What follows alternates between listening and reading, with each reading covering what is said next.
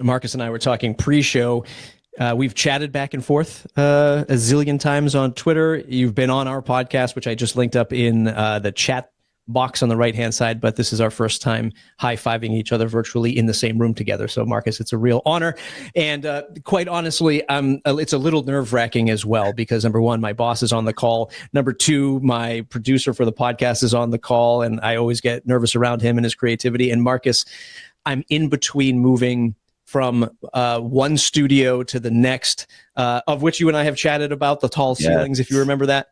And I'm in my home office, which is untreated with my lower grade setup. Which is still a high PR40, which is awesome. Yeah. I got my PreSonus. I only have my webcam because my cameras are at the studio. So I feel like inferior to you, as I normally do. But again, welcome and excited to dive into all the stuff that we'll learn today. Everybody, we really want to get into the Q&A because we reckon that a lot of y'all probably have some questions about maybe a microphone, maybe an interface, maybe a recording piece of software and stuff like that. So we do want to get to the Q&A. Feel free to drop those questions along the ride. We can mark those right in the chat. We'll go from there. I'm going to try to save a little bit of my real juicy questions about Marcus's live stream / presentation question towards the end, but I'll be diving in and out of the conversation as we go along. So again, thanks everybody for being here. Marcus, you also, you're Me Only Louder on Twitter, meonlylouder.com as well. You have courses. You have a new course coming. Yes. Am I supposed to say that? That's okay. It's cool to say. It's been coming for a while now. So. Okay. It's been coming for a while now. meonlylouder.com. Check that out if you have, if you want to check out Marcus's courses. I highly, highly recommend them. Or if you just want to hire him as, well, you don't do any consulting anymore, but maybe somebody's got a boatload of cash. Will back up into your driveway and say, please consult with me on the podcast. You can do that as well. meonlylouder.com. meonlylouder.com. Marcus, I hand it over to you, and then we'll dive right in. All right. Well, I wanted to talk really quick about 7 factors that I feel like every podcaster should be aware of to help them make their audio better. And often I actually see them causing problems for people when you're not thinking about them. So the first factor, I'll just go right into it, is your environment, your recording environment. As podcasters, we tend to think, okay, I'm getting ready to start my show. What microphone do I need? And the step 0 before that is actually, where am I going to be recording?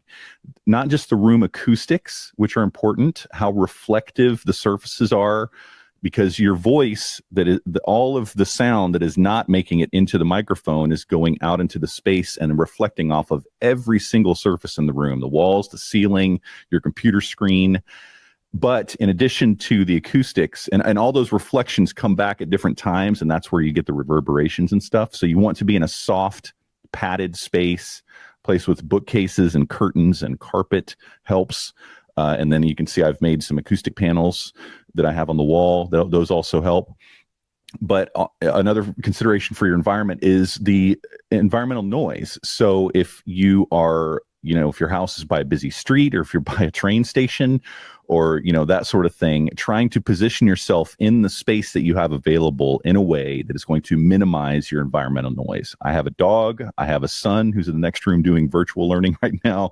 My partner has her office. We used to share an office together, so we'd have to take turns whenever we were streaming, but now she has an office in a separate part of the house.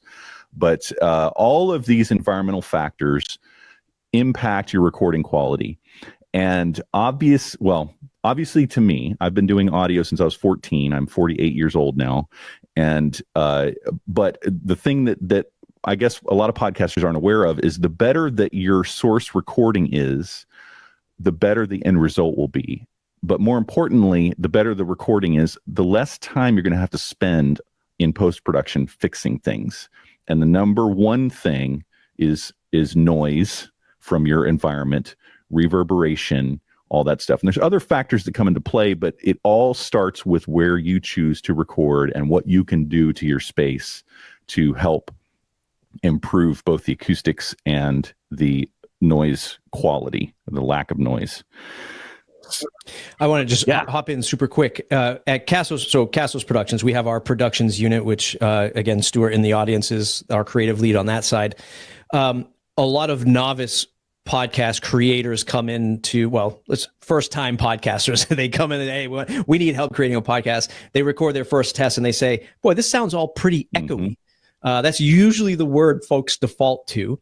And generally, that's the reverb. That's the stuff bouncing off of the walls. And I think for a lot of people, and myself included, as I stare at a blank wall right in front of me, Marcus, in my untreated home office that we're all trying to fix here, I could put up a moving blanket, blanket, or those sound panels to at least try to dial that reverb back a little bit. And then treating, there's area rugs and stuff like that, but I've done nothing else to these walls.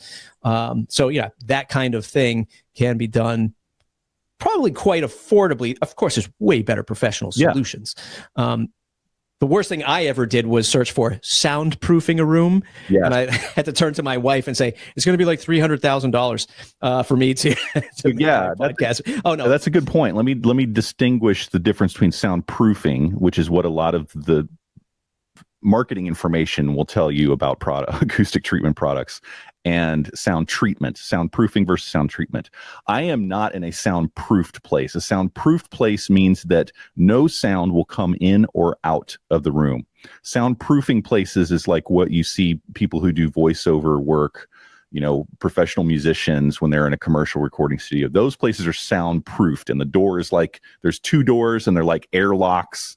And, that is, like you said, a lot of money. I used to do studio installs, and the largest studio here in town is Blackbird Studios. My boss was John McBride back when I was touring. I used to work in the music industry. So you can do that, but it is very costly and time consuming. And most of us who don't own our space that we're in, or we're not in it permanently, it's not viable. So treatments are more viable, but you can strategically choose the right microphone, which is my next point, so that you don't have to spend as much money on treatment. Because you will see people say, well, you need to spend more money on your room, on your space, and on your acoustic treatments than you do on your microphone.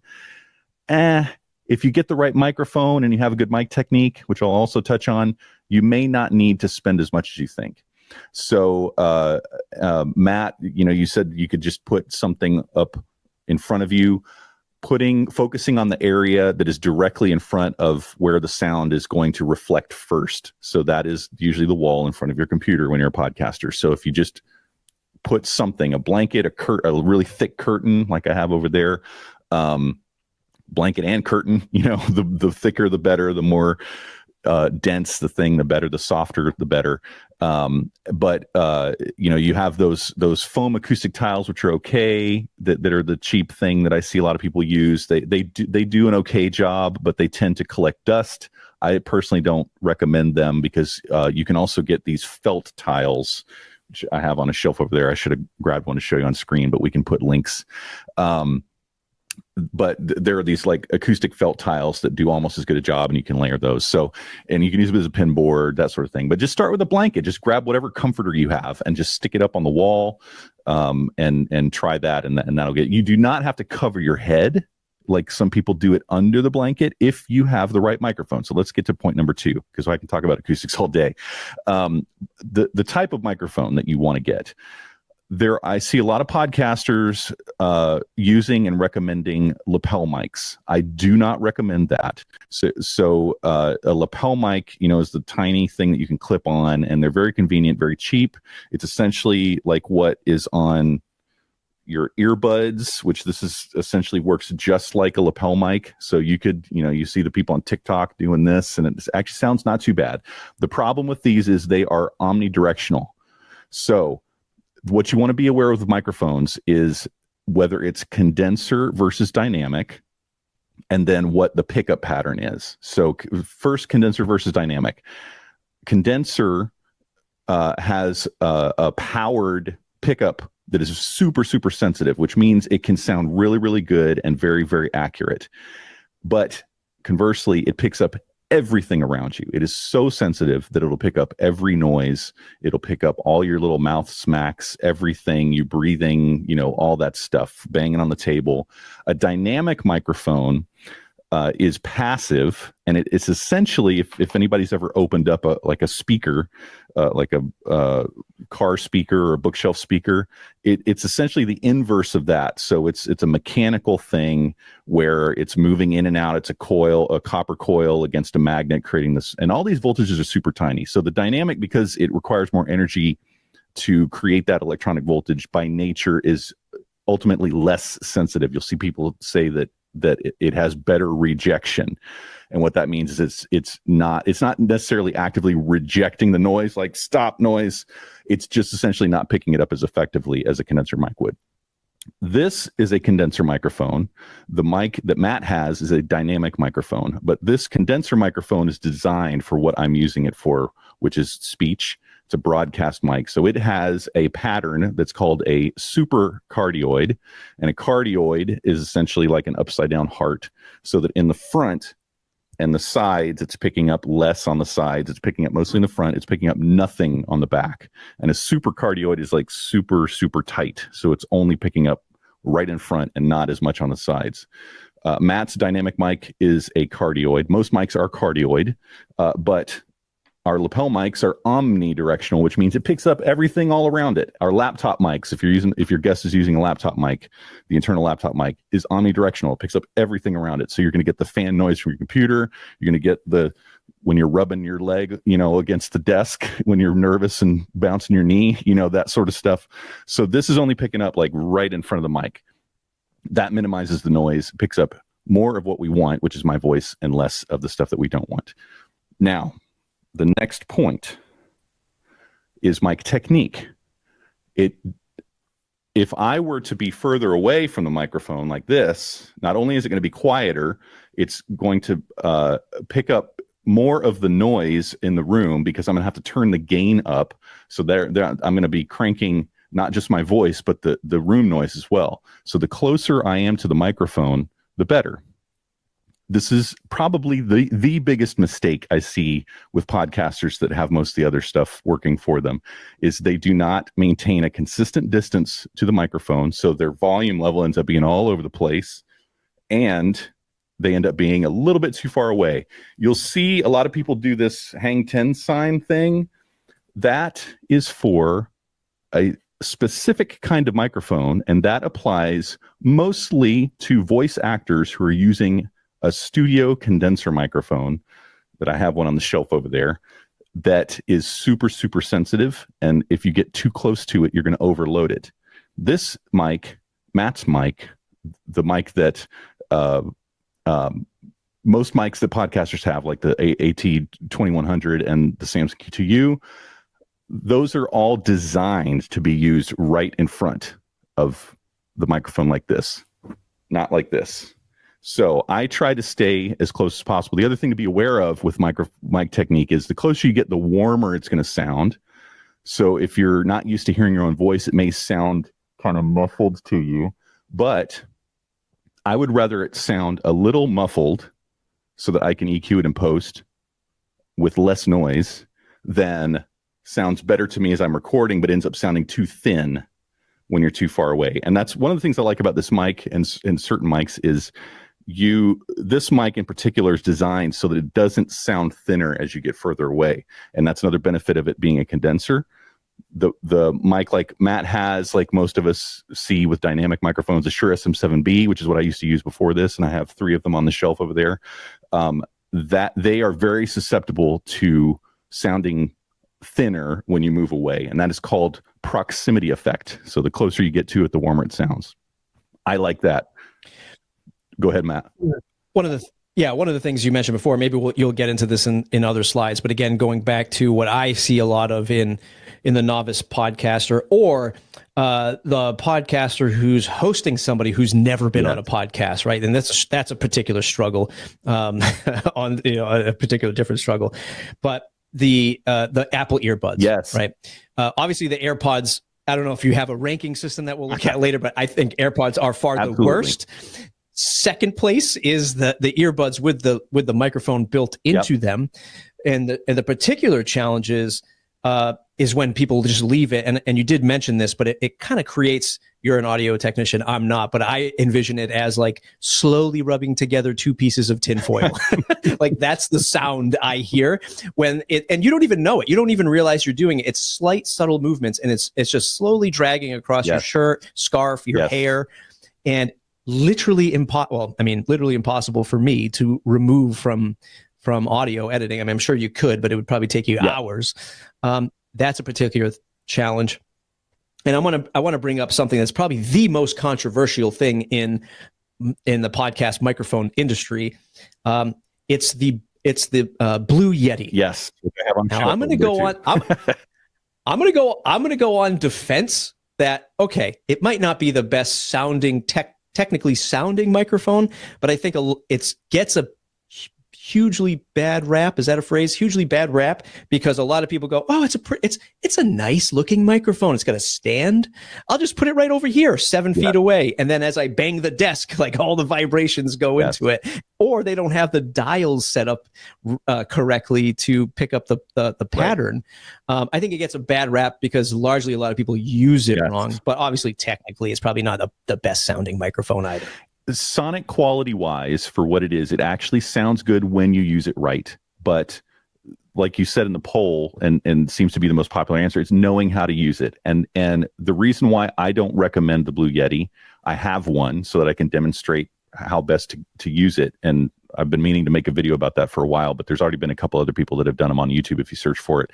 Like all the stuff you said, I completely agree with. The switch on the back that changes the pickup patterns, where you position it, and all their marketing materials, it drives me crazy, has it sitting a mile away from all the people using it in the like brochure and stuff. The other reason why I see people love the microphone is because they can switch the pattern to the figure 8 pattern, to where it's picking up front and back, and put it in between two people. Well, unless you're like face to face, both of you are going to be too far away from it. It's going to pick up too much noise. And then I've also seen people say, oh, well, I can just put it in the middle of the table and we can have like a 4-way, 5-way conversation, whatever. That is going to sound so echoey and terrible. No one wants to listen to that. So if you use it like this, and you put the other part of microphone technique is plosives. The word plosives, another jargon term, which is the P's and B's. The air, those are explosive. The part of the word. The air coming out of your mouth is just like, and it overloads the capsule. The Blue Yeti is super susceptible to that. So you have to have a windscreen. That's a plosive. Condensers in general are very susceptible to that.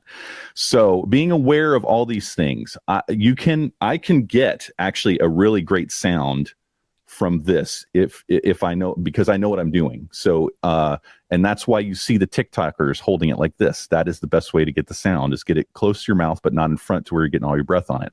Now, to your point, the rustling noise of the rubbing up against your shirt, that is a problem. And why does that happen? That goes to my next point, which someone mentioned this in the chat about headphones. This is another major problem, especially for guests.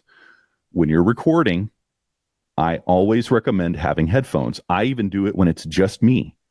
And I disagree with my friend David Hooper, who does not like to use headphones when he doesn't have to. But I use them because I want to ensure that I get the best audio recording possible. And if I can't hear what the microphone is doing, there is a very good chance that I might accidentally bump the mic. I might, bump the table. I might forget to press record, whatever it is. Having the headphones on helps you not just get in the zone, but get the best audio quality possible with the least amount of noise. It also helps me make sure that I'm consistent, because I can hear when I get too far away, so I can maintain a consistent distance to the microphone. Now, with these headset microphones and earbud microphones, headset, I see a lot of people say, what's the best headset? I don't like those either, because a similar problem, you don't have the rustling, but you have breath and you have bumping and earrings and hair sometimes, but can be heard on that. My beard. You can't hear yourself in these. In the headphones, all you hear is the other person. They're not designed to be able to allow you to hear yourself. So I want a recording system and a USB microphone that lets me hear myself, so I can make sure in real time that I'm preventing problems from happening so that I won't have to waste valuable time in post-production fixing those things that I would be aware of and stop doing. And this is something that's hard with guests, especially because generally they're using this kind of thing and they can't hear themselves. So it is very hard, but it is worthwhile to say, to not interrupt, but to pause them after they finished an idea. This is what I like to do. Let them finish the idea. And if there's a really bad rubbling or thumping, or their microphone gets quasi unplugged so it crackles, or they've got a short because the headphones are really old, whatever it is, take the time in the interview. Yes, it derails the discussion a little bit, but it's worth it to say, I'm so sorry, there's this noise, whatever it is, thumping the table. Can you not bang on the table when you're talking because that's coming through the microphone, or whatever it is, in real time, letting them know this is sounding bad. Here's how you can prevent this from sounding bad. And can you restate that last thing that had all the bad noises in it so that we can have a clean version of it? There is absolutely nothing wrong with doing that. And you have to make that decision. It's hard, especially when you're dealing with people like in the shows that I am that are celebrities, and the host is really nervous. So it makes the host even more nervous. So, but if you're the host yourself, you know, it's finding that balance, and it's tough. It is very, very hard, but you'll never get that time back either, right? So like, especially if you're dealing with, we deal with a lot of B2B podcasts. These are whatever, CEOs, C-level, C-suite executives, and they're like, hell, I don't even want to do a podcast, but okay, I'll give you this hour, and then you'll never get that time back. So might as well just be a little uncomfortable now, or maybe opt for doing a pre-interview, right? And this is very popular. Get a pre-interview before the interview on a different day, to quick 10 minutes, do a little tech check, make sure they're aware, you're aware, and once you get to the interview, you should be good to go. And Craig pointed out it's very important to have them restate the whole idea and not start and stop mid-sentence. And as someone who edits a lot, that is very helpful, because trying to piece together two sentence fragments that don't really fit, especially if the microphone was like dangling in the wrong position and you try to piece it together with the part that sounds better, it creates another kind of problem with, you know, we want to create the most seamless and least distracting listening experience possible. So I'm thinking about all these things at the same time. It is not as simple as just sticking a microphone in front of your face in front of a guest and hitting record. So there's all these things, and it's tough. And the more you do it, the more, like when my analogy that I like to use is like, all of us remember what it was like the first time we sat behind a steering wheel in a car, and every single motion we had to make with a turn signal and the brake pedal, and, you know, if you're old enough, the gear shift and all that stuff, everything was stressful and you had to think about it. But now that I'm 48, it's like, I'll be driving down the road. I'm like, I don't remember the last 10 miles, what happened, like, because my mind is, because I'm on autopilot. So the more you do this, the better you get at it, unless you have to consciously think of all this stuff. But you got to start somewhere, and we all start where we're at. All right, so move to the next thing. A little more halfway through with my points. I want to leave time for questions. The next thing is the volume level, and it starts with your preamp. Well, actually, it starts with your voice, and this is actually my last point that I'll get to later. But the loudness starts with your voice, the proximity to the mic, but then the preamp level is the other problem. That your gain is either too high and it's clipping. Red lights are bad. That causes distortion, which is that, and that is almost impossible to, well, it is impossible to completely remove. I have a plug-in here in RX that I can make it sound less bad, but you want to get the best recording possible. You can always turn it up, but I hear way too many podcasters that don't have the volume level loud enough. And when you're recording at a super low volume, it actually makes things sound lifeless and thin, because these electronics are made to have a certain level of signal go through them without getting too technical. And so the closer you can get to, like, the loudest you can make it without clipping, the better it's going to sound. And that's what I try to do. And then I adjust in post-production to kind of get the level overall. And then that's the other piece of it, is in post-production, making sure you have a process that ensures that you're reaching the recommended loudness, which we're going for. And those of you who've been doing this for a while probably have heard the term -16 LUFS, which I won't get into here, but that's the loudness goal. So having a metering system that lets you see on the screen to make sure you're hitting that, but also using your ears when it comes to balancing the two voices. So I use a combination of both the visuals on the screen of the meters, but I also listen. So, and that's another skill that takes time to get good at. So loudness, make sure you hit that loudness.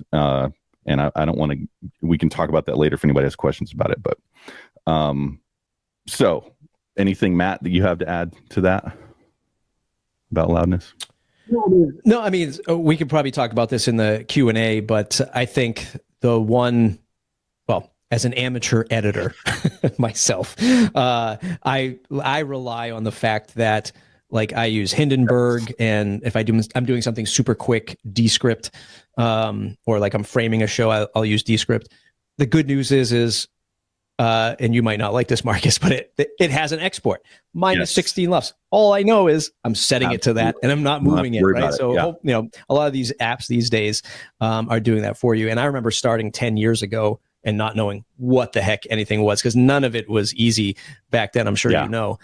So it's good that these apps these days will normalize those tracks. And Hindenburg is a fantastic tool. That output. Yes, exactly. And Hindenburg also has the thing. You're still on mute. I'm muted? Am I muted? Hello? Oh, maybe okay. not. Maybe we can hear you. Okay, cool. You continue. I'll do some shooting on this side. Yes. So Hindenburg is a great tool, and it actually also, when you drop the audio files in by default, it brings the levels so that it balances everything out. And I do like that export function, and it is worth the extra expense that the software costs compared to the free options. So the next point is digital file format, which kind of has something to do with what you were talking about with how Hindenburg helps you export it. I do see some podcasters that find the sample rate and other settings, and they actually set it wrong, so that it ends up either creating a file size is too large.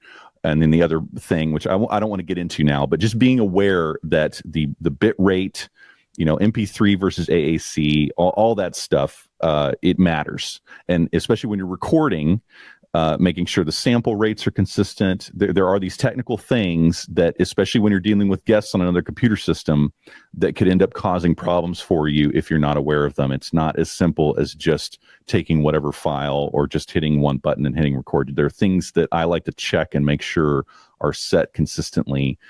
And then I know what to do if I do end up getting two different sample rates, and which bit rate I need and all that stuff. So being aware of your file format, and then the bit rate on the MP3 or AAC file is super important. I like to do no lower than 128 kbps constant bit rate for my MP3s and AAC files. I usually actually do 180 for stereo, because I can actually hear some artifacts on the 124.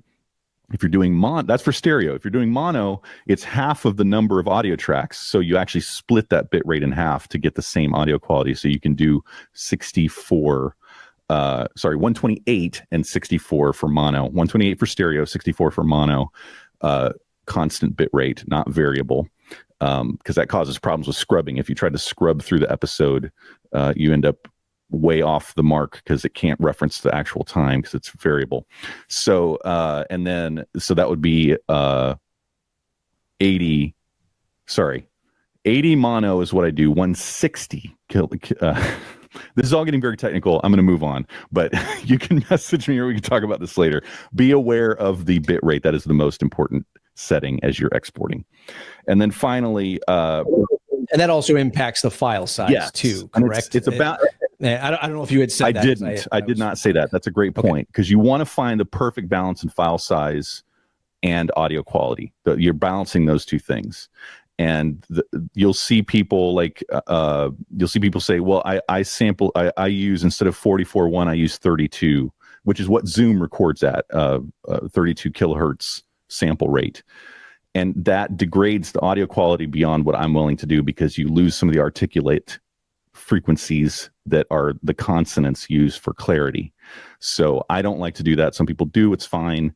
I like to stay at 44.1, and then yeah. So it is a balancing act. All of audio is a balancing act.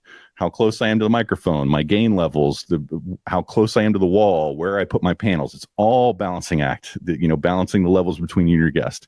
Every single stage of the process is a balancing act. So, and you have to decide for yourself what works best for you, given the tools that you have.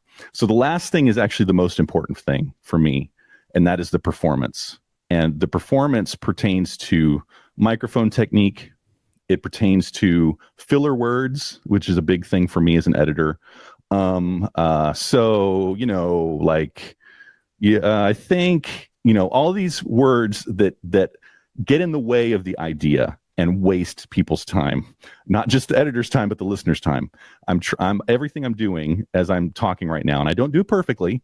And we are human after all, and that's part of it that I get pushed back on. Is like, well, this human communication, there's going to be filler words. Yes, but you want to balance it, again, to the point of that it's not distracting from people receiving the story or the message, the information that you're trying to give them. The other part of the performance is being aware of like how I talk with my hands, that I'm not bumping the microphone. Just being prepared mentally.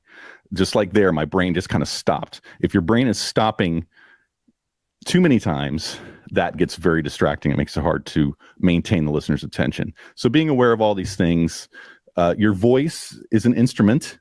It is a very dynamic instrument. So taking care of yourself, your health, and your voice, drinking water, all that's eating, which I didn't do before this. So I'm starting to feel blood sugar, so all of these things have an impact on the end result.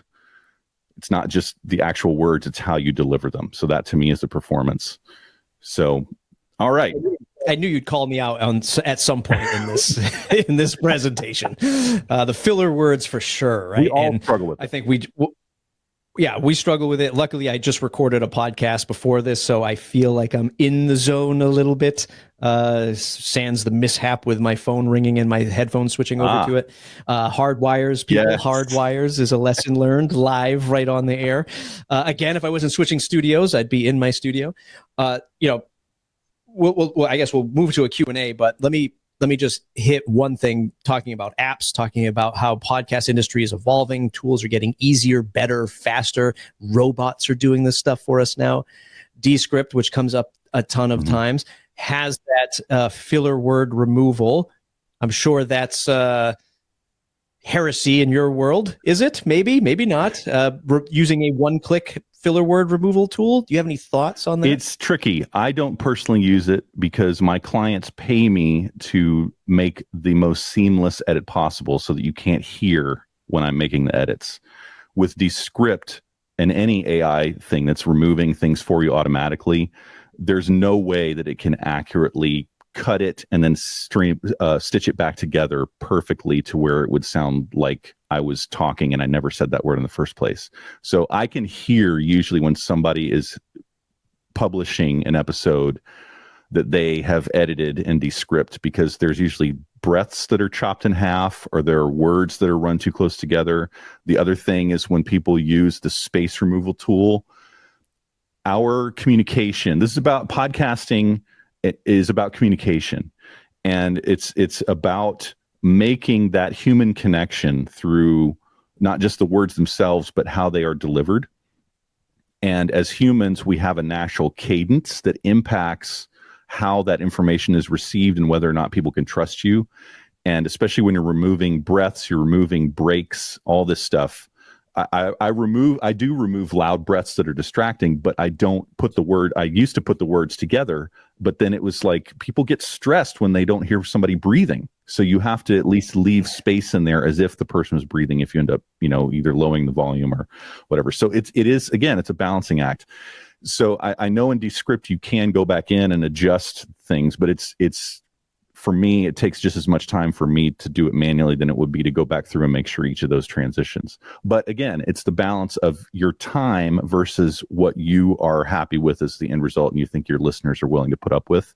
So if you don't have the time or the money to hire somebody like me and you don't have the time to do it yourself, then you have to make that choice. Is it worth it to use this tool in this way, or do you want to invest the time for the sake of your listeners if you are able to? I want to prompt folks to, if you have questions right now, you can just start dropping them in the chat. We will start answering those. I want to toss another, I was going to say grenade, but this sounds sounds a little too aggressive. I'm going to throw a question to you. I recently did a video. I'm pulling it up now so I can link it in the chat on our YouTube channel. How much does it cost to start a podcast? Here's the number I came up with. This accounts for podcast hosting at Castos, right? So you're paying for the hosting. And I also threw in paying for something like Descript or maybe another tool like a Hindenburg. They're all roughly the same price for a year license. I came up with the number $1,041. That's pretty good. Do you think that's a fair assessment for the entry level but still professional sounding podcast? Is that a number that resonates for someone who is wanting to create a podcast that isn't terrible? That is definitely good. And so this other thing is choosing to invest financially into this craft. And it depends on if it's serving your business, especially, it can be a tax write-off. So approaching this as a business endeavor, but there are many, many podcasters that are just doing it for fun. Obviously, you have to decide for yourself. I'm a hobbyist woodworker. I have dumped thousands and thousands of dollars in woodworking tools. So, if you're a photographer, you spend money on lenses and tripods. So people that don't want to spend money on something that is at least bringing them enjoyment, but especially if it's helping your business or helping your brand, you need to weigh those things and consider the cost versus time. Because that's the other thing is the better tools don't always save you time, but typically they do. And this is something controversial that I'm going to say about Audacity. Audacity is a fantastic app because it has empowered so many people across the globe to do audio. However, you have to be aware of its shortcomings. When it comes to post-processing, it is destructive, which means you have to render each EQ, compression, all that stuff to the actual audio file. And so each step along the way, whereas in my system, I'm adding things in real time and I can adjust them as I go, and it doesn't actually do the things destructively until I hit that final render button for the final mix. So I can continue to adjust things as I go without the destructive, reformatting of the original source file. The other problem is Audacity is hands down the most unstable audio editing app, period. It is open source, which has a lot of great things with it. But and I'm not saying that it is a terrible app. I'm just saying you have to be aware of these shortcomings.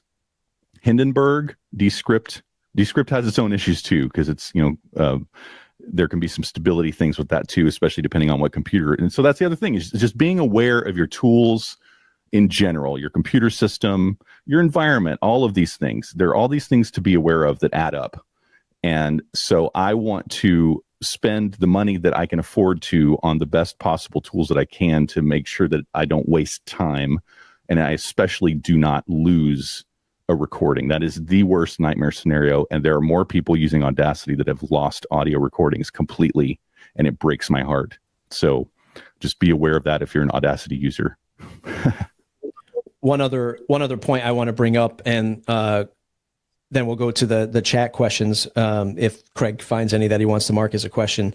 One of the things that I learned not early, kind of late, but early-ish on when I started investing more into YouTube and creating videos after whatever, being 5 years in podcasting, is all of the stuff, like I feel like sometimes when we're giving advice as air quotes seasoned podcasters, we're playing in the margins a lot. And a lot of people might turn to us and be like, $400 microphone versus a $200 microphone. Is it really going to be a difference? When I started investing in in doing the stuff on YouTube, having a studio where the lights are the same every single time, where my boom microphone, I used to do more boom microphone shots, was in the same place and dialed in all the right. Because what I used to do is put it all up, take it all down, put it all up, take it all down. And it was literally a different shot. And I was in post editing going, God, why is it terrible in this video and good in this video? And I had to recreate the shot, which is finally investing in studio space, because the mere fact of not having to tear everything down and rebuild it, which some people might be like, it's just 20 minutes. It's just 40 minutes. Yeah, but every single time, and then I have to edit, it all adds up in this space, both audio and video. Absolutely. And my background is in touring audio production. So I used to have to set up and tear down every single day in a different city for these concerts, arenas, stadiums. I was on the Creed tour in 2002, and we had 9 semi-trailers, 53-foot trailers full of equipment. I had 2 that was just audio stuff. And I was one of 4 guys that helped set it up and tear it down every day. The quickest loadout we had for those 9 semis, from the time the show ended to the time the last doors on the last truck were closed, was 45 minutes, which was like unbelievable. Usually it takes hours. Like so to your point, there are ways that you can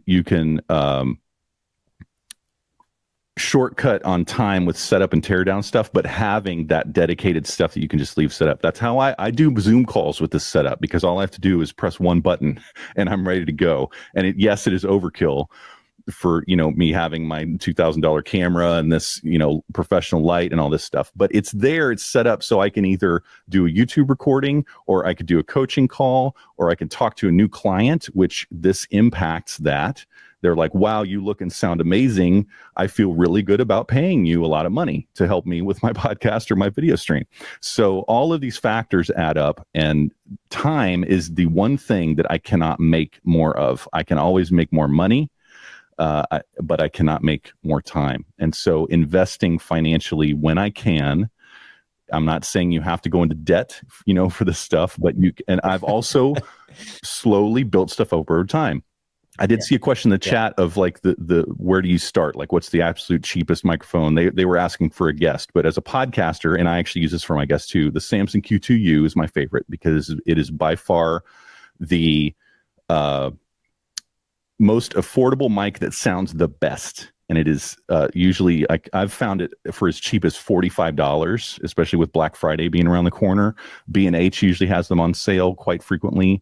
I have 6 of them because I send them out in kits to guests, and they're just sitting in a pile over there. But it sounds so good for $60. It sounds better actually in my ear than your Heil PL40. Sorry, Matt. But listen, I knew you'd be taking shots at me today. I'm here for it. I'm here for it. Yeah. Yeah, I have the Samsung. Which mic do you have? I used the Audio Technica ATR 2100 for a long time, until I dropped it one day and it stopped working. But that's the other one, and it's ATR 2100X now. It's the other, $100. It's also USB, so there's no you don't need other stuff. It's almost right. But it has XLR as well. So if you end up being in the same room with your guest, you can plug both mics into an audio interface, or like a Zoom H4, recorder, whatever, and use the XLR in addition to the USB. The Audio Technica mics in that line, that price range, sound almost identical to the Samson Q2U. I like the Samson because it's slightly lower price, but it also comes with a taller stand, and the windscreen is included.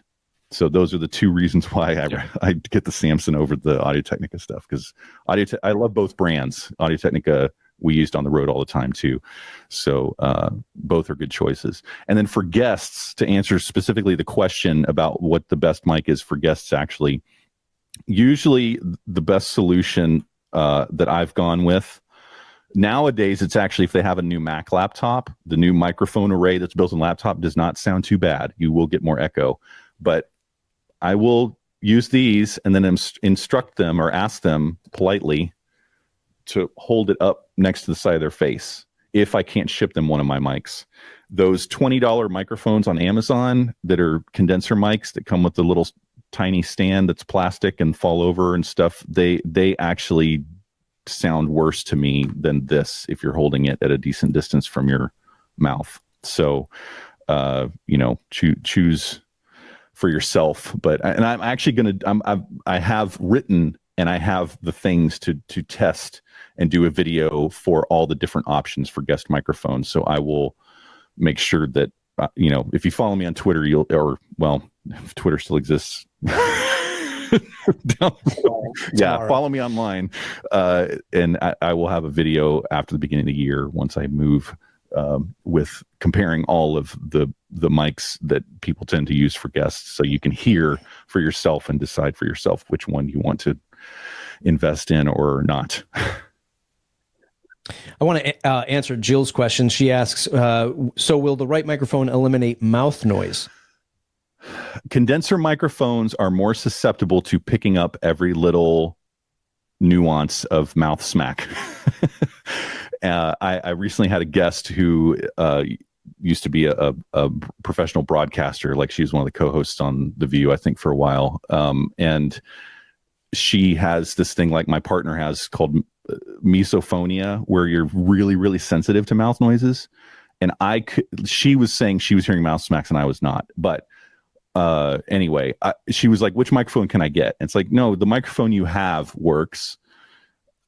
It is, and that is something when you have a condenser mic, if you move a little bit further away, again, the balancing act, you will pick up slightly fewer mouth noises. But dynamic microphones in general, like the Samson, like your Heil PR40, like the SM7B, like the Shure MV7, all of those tend to be not as sensitive to those super high frequencies that mouth smacks happen in. So in general, dynamic mics, no matter what it is, are going to be slightly less susceptible. But when you are on top of it like I am, you're going to get mouth smacks no matter what mic you're using. The trick is making sure you don't have dry mouth. So preparing your performance, drinking apple juice, staying hydrated day in and day out, because you can't just chug a glass of water right before and expect your mouth smacks to go away. Coffee if you drink a lot of coffee, that can dehydrate you. So my trick is I like to brush my teeth right before I do a stream, because the brushing your teeth gets all your saliva going in your mouth. So the drier your mouth is, the more those smacks are going to happen. So taking care of yourself and seeing it, if you're serious about this, just like you are willing to invest money and able to invest money, you need to invest in yourself as a podcaster and your instrument that people are hearing. Eat a bag of potato chips. I think I heard you say that once. Yes, that was a musician that did that. Before she'd go on stage, she'd take a fistful of Lay's potato chips, and the grease, something about the grease would like help her mouth and her throat. Eating an apple, that sort of thing. Obviously, you don't want to eat the apple on mic. Please do not ever eat while recording, please. Yeah. Grew up in sales. I could tell you some stories about being on sales calls with folks eating lunch while I'm talking to them. No, thank you. That is something. One last question, we'll wrap it up with that, because we are pretty deep into time here, over 50 minutes. I think Bev asked, Marcus, what do you use? And I think that was I'm going to click the answer live. I think that was in the context of, you were talking about Audacity at the time. So Bev asked, Marcus, what do you use? Okay, so I'll go through my stack really quick. This is an Earthworks Ethos microphone, which they just dropped to be the same price as the Shure SM7B, which I love the Shure SM7B, but this mic sounds better to me. As somebody who's been doing audio for over 30 years. I record into a Sound Devices MixPre 6.2. I also have an Apollo X4 by Universal Audio, which I'm actually wanting to sell because I'm not using it to its fullest extent and somebody else can get the most out of it. Software wise, I use RX10 Advanced. And then I used to edit in Adobe Audition, because I used to do website building like Matt. So I have all the Creative Cloud apps. I do Premiere Pro for video editing. And I still, for some clients, will use Adobe Audition when that's what they're using. But when I have my choice and I'm not passing the files to anybody else, I use Logic Pro, because I am an Apple nerd and it is designed to be used with this hardware. If I was starting today, I would probably use Hindenburg because it is a fantastic app. I also have used Pro Tools, being a musician person, but it is definitely only, I feel like, only necessary to use if you are working for a network, because you're passing files to other people, and it is, quote unquote, the industry standard, blah, blah, blah, whatever. Use whatever app feels most comfortable to you, that you are aware of the shortcomings and strengths, that fits your workflow, that fits your hardware. Reaper is another great one that is very, very affordable, that a lot of voiceover people use, and I know a lot of professional editors that use it too. That's super powerful. Reaper is the most powerful for the least amount of money. Logic is the next one in that realm. The other one is an app by PreSonus called Studio One, which, if you're part of the RX group on Facebook, that's what Don, can't remember his last name, but he does training for RX stuff. He uses Studio One by PreSonus, which is a fantastic app. So I actually did an Airtable comparing all the basic DAWs. I don't have the link handy, but we can provide that. I'll post it again on my socials after this. So, and I actually need to update it because I think some pricing things have changed since I originally published it. So, yeah, for sure. Marcus, this has been amazing. Marcus's website, meonlylouder.com, coming soon. New course. Course is already up there. Check that out. meonlylouder.com. Today's presentation is brought to you by Castos Productions, productions.castos.com. If you're a B2B company looking to outsource your next B2B podcast, chat with us at productions.castos.com. And if you're looking to start a podcast for the very first time, castos.com.